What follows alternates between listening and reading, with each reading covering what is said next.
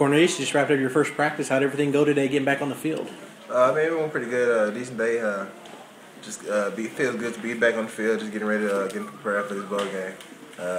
It was just kind of a nice little transition. It was kind of cold.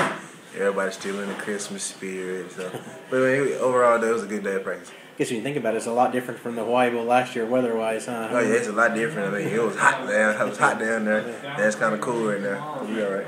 You know, when you think about the Armed Forces Bowl, you think about what goes into it, what it means, the patriotism, and there's people overseas, sacrificing their lives, sacrificing their time to protect our nation's freedoms. Yeah. Just talk about what that means to you playing in this bowl game and what those people mean to you overseas. Man, that means a lot. Just for the guys and the ladies who are going overseas and just putting their life on the line for us.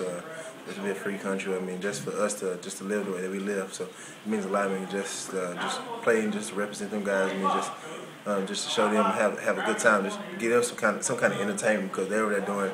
We playing for them. And they over there in the battle for us. So just trying to get back to them, man.